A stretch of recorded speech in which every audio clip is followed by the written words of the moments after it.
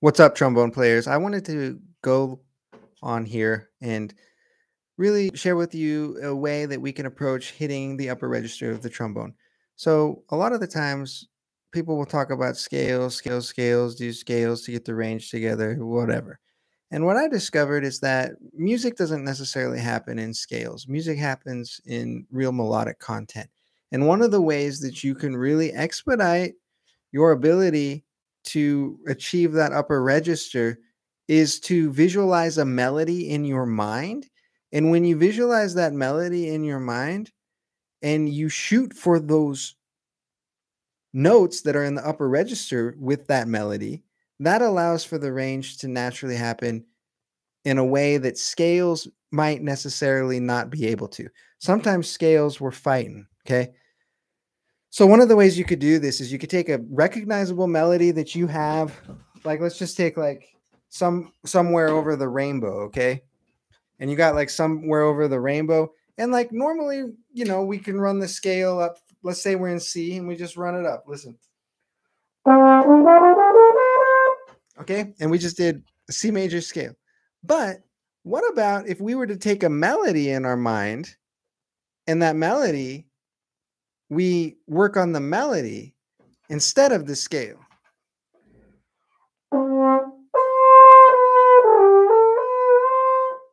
Okay, so the melody was in the mind. And what I discovered is if a melody is in your mind, sometimes it will allow you to hit the upper range much easier than if you were to just focus on scales. Obviously, scales are good and everything, but what we want to do is we want to mix it up. We can mix it up. So start thinking about what is a melody that you like, what melodies are something that you have in your mind that's memorized, and play them in the different keys, and then just shoot for those notes in your mind and just imagine they're going to come out. And that, what I discovered, will allow the range to be much easier instead of just constantly focusing on scales. Does that make sense? Give me a 5 in the chat if that makes sense.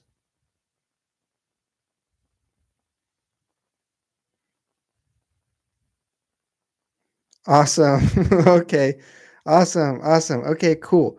So, yeah, that's it. So, think of famous songs you got, right?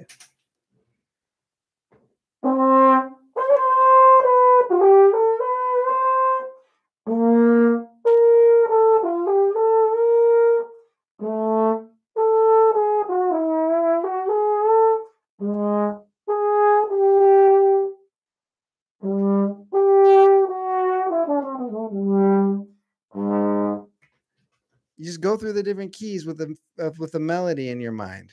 And that one was just somewhere over the rainbow. I could have chose any tune. Okay. And try that out. And that should help you get more comfortable with the range, because then it's all about the music. It's all about the music as opposed to being all about an exercise or being all about just playing scales. And when it becomes about the music, we don't think that those notes are high because all we hear is the melody. And the melody becomes more important than the range. A lot of the times, if you're just thinking scales and trying to get your range, you're thinking range, you're thinking scales, you're thinking it's challenging. But if you just think about melody, it becomes about the music. And when it becomes about the music, it becomes more effortlessly when you play. Hopefully that is helpful. By the way, my new album comes out. You can actually grab a copy today just for my subscribers. I'm going to give a link for that in the chat in the description, and you can check out that project. It was fun. It took about a year of work, and we're excited to release it finally.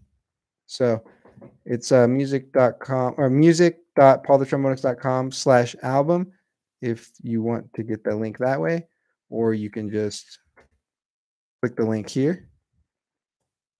We're good. All right, this is Paul the Trombonist. I appreciate you so much. Don't forget to like, subscribe, all that YouTube stuff that everyone talks about. What's up, Brandon, Arnie, Kozka, Will, Javato, Senora, Brandon? What's up? I see you all. I see everyone. Any other questions? Do we have any questions before we sign off here today?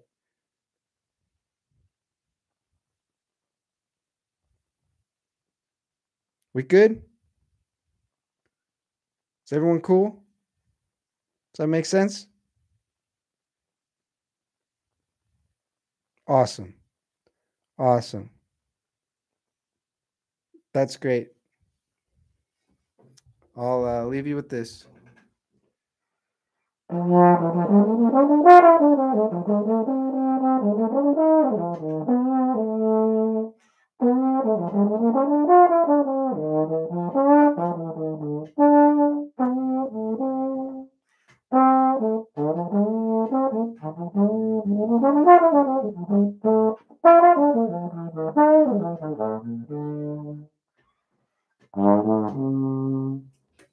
Yeah, it all takes time, Will. But if you just do it little by little each day, it will get better. Just be consistent. Just be consistent and record yourself and listen back on the recordings and just don't stop. If you keep doing it, you're going to get it. Okay. But it all takes time. That's one of the beautiful things about music. It doesn't happen overnight. It's not. One of the things I love about music is it's honest. It's very apparent the work someone has put into their craft. You can't by chance have an ability with music. It's not like some of those other avenues in life. It's very obvious the work someone puts in. Okay. And that's what's rewarding those. The more work you put into it, the more you get back. I don't know anything else in life that gives you back what music does. It's pretty fair. It's fair in the sense that the more you put into it, the more it gives back to you. And not only gives back to you, gives back to other people in your life that are impacted by what comes out of you. And that's even more powerful. And once it becomes about other people and enhancing other lives around you, you actually become a better musician. If it's just about yourself, you will not grow. But you may grow a little bit. There's some people that have those egos in music. But once it becomes about other people, those are the best musicians. Those are the best musicians. Because they're the ones that truly connect with the audience. Does that make sense?